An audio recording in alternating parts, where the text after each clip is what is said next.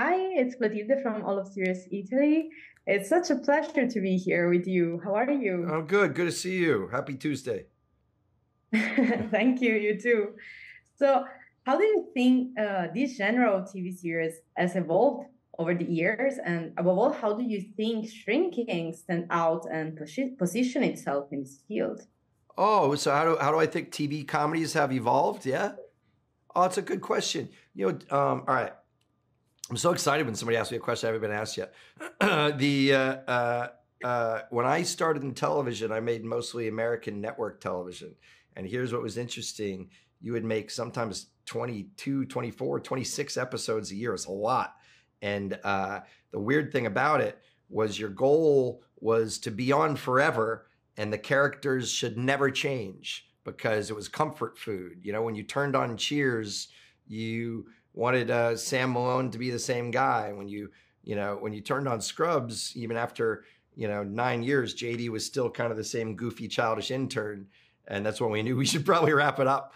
And what's really interesting, what I like about modern storytelling on streaming television is they expect you to tell a journey story where people evolve and people change and things happen, and that's why it feels like there's more of a beginning, middle, and end. I really like that, and it lines up very directly with shrinking because when we pitched the show, and sold the show, he said the first year was about grief, second year was about forgiveness, and the third year was about moving forward.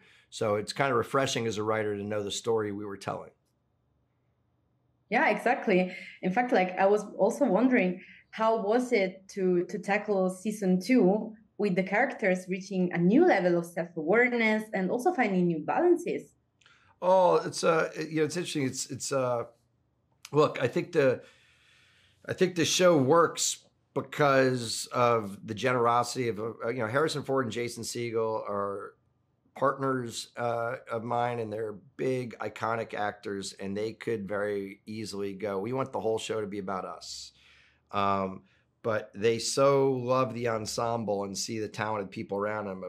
Not only Jessica Williams and Michael Urie and my wife Krista, but the kids, Lukita Maxwell and Luke Tenney, and even making Ted McGinley a regular. And so when they really embraced it being an ensemble, it kind of removed the burden from us because we can kind of fill out everybody's life and everybody's character. And I think people have asked me like who my favorite is this year. Everybody has big moments to shine. So it's really not kind of cool for me as a creator to see these people all take ownership of the show. It's great. Well, yes, I think it's one of the greatest part of the show that you can relate in different moments with different characters. So, like, really, congratulations! I really enjoyed the show, and good luck with everything. Thank you so much. And thank you for being so nice. You have such a sweet personality. It was lovely meeting you. Thank you, thank you. Bye.